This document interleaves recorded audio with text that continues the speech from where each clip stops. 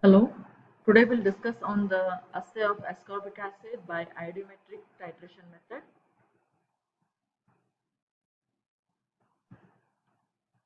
Vitamin C is also known as ascorbic acid, which is found in various foods and sold as dietary supplement.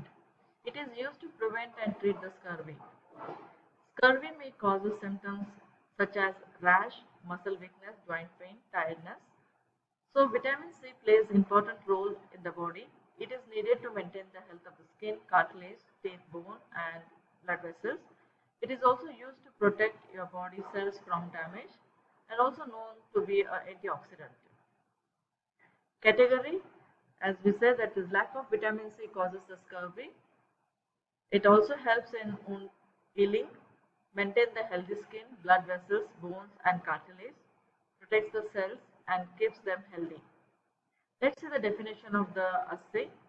Assay is defined as a procedure for the examination or determination of quality or strength of the substance.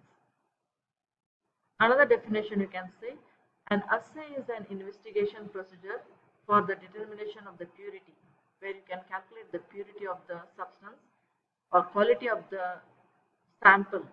It is widely used in different scales in various industries like medical, chemical and environmental industries. Nowadays, assay has become a part of the routine procedure for investigation, both qualitative and quantitative in these industries. Let's see, aim to carry out the assay of ascorbic acid by iodometric titration method. The reagents required here 0.1 gram of ascorbic acid, that is API drug, 100 ml freshly boiled and cooled distilled water, 25 ml 1 molar sulfuric acid, iodine solution, starch solution as indicator. The apparatus required here are beaker, iodine flask, burette and dropper. The reaction as follows. When iodine reacts with ascorbic acid, it converts to dihydroascorbic acid. Principle, it is assayed by iodometric titration method using iodine as standard solution.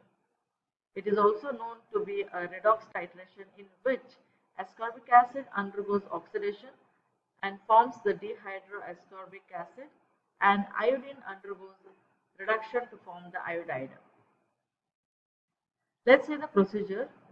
In an iodine flask, take 0.1 gram of ascorbic acid, that is API, which must be dissolved in freshly boiled and cooled water. Immediately add 25 ml of 1 molar sulfuric acid and then titrate immediately with 0.1 N iodine solution using starch as an indicator until the permanent blue color appears. Calculation as follows. Each ml of 0.1 N iodine solution is equivalent to 0.008806 gram of ascorbic acid. Note down the burette reading.